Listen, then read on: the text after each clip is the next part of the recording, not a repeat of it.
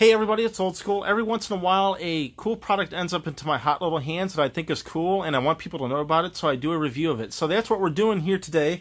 This is the TS-35 mechanical keyboard made by Sades, or however you want to pronounce it, doesn't matter. It's awesome. So you're going to want to get something like this if you use mouse and keyboard on the couch. You want to play first-person shooters on the couch, but having a full-size keyboard like this, which takes up your entire lap desk, you have to have somewhere for the mouse. And where do people usually put the mouse? They usually put it on a cushion next to them. And I don't care what anybody says. If you've convinced yourself that it doesn't suck, my hat's off to you, because I could not. No matter how much I tried, I couldn't convince myself that it doesn't suck, because I was doing terrible in every single game that I played, and it wasn't comfortable. It was terrible.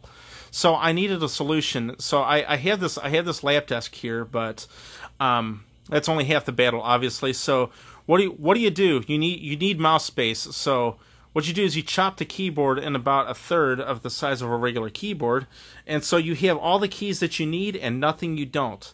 And so I picked this particular one up because it's backlit and it's mechanical. It's completely mechanical. It has MX Blue switches. So if you hear that click, that's typical MX Blue there. And I thought that was going to bother me, but once I got it and I started gaming at a proper volume, which is moderate to loud, I didn't even hear it. And the keys feel great. It's a fantastic feeling keyboard. And as you can see, you've got a nice wrist rest here. And on the bottom, you've got rubber feet to really keep it in place. And once you put your wrist on it, it ain't going anywhere. And let me tell you, this thing feels wonderful. I couldn't be happier. All of a sudden now, mouse and keyboard gaming on the couch is no longer it's no longer in the way. It's like I'm sitting at the desk again. That's how good this thing is. And I mean, it's not really doing anything special, but I mean, it's small, it's mechanical, and it's also backlit. And so let's turn off the lights so we can check this out here. Now this may turn some people off, but let's get in a little closer here. Bring this up, bring this down. So this may turn some people off, that this is the only color scheme that you're going to have. You can't change the colors around. It's always going to be red here, orange here, blue there. You get the idea. You can't make it one solid color. This is what you get. So if you can't handle that, again, this device is not for you. But what you do get is different light patterns. So you hold down the function key and then hit escape to start toggling through them. As you can see, we've got a breathing animation there, which I actually like, and that's the one that I use because it does.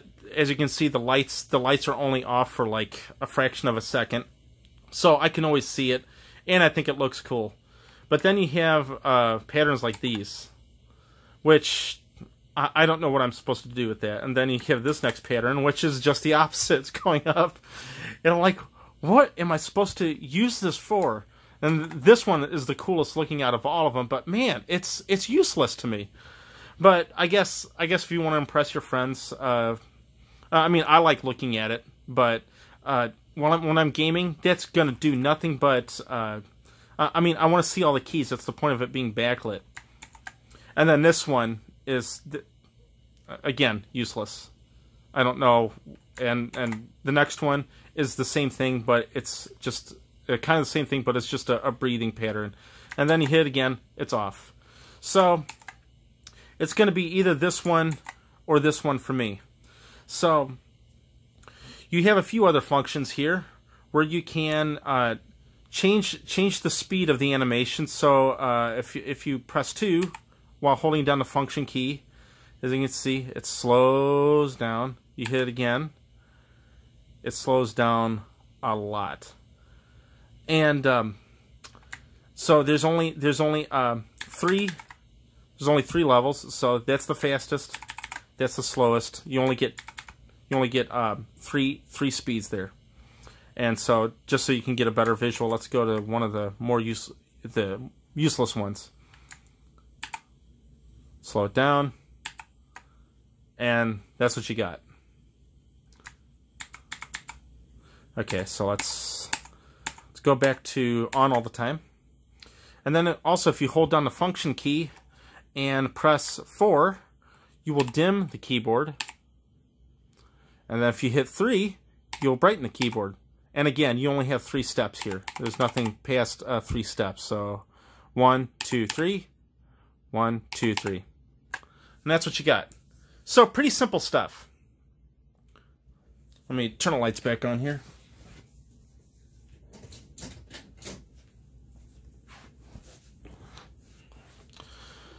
So as you can see, the lap desk, I've got plenty of space. Got the nice wrist rest here.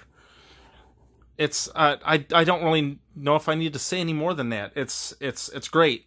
Again, you've got all the keys that you need, and you don't have a gigantic keyboard full of keys that you're not going to use and then just take up space and then force this thing onto a couch cushion. It's the simplicity. It's mind-blowing to me. So I hope you enjoyed this review. I hope it answered some questions for you. If you're looking this thing up and you want to know what it's like, it's fantastic. It's got great build quality. It's very responsive, very colorful, as you can see, and very, very simple to use. And that's all I really have for you. So I hope you enjoyed this video, and thanks for watching.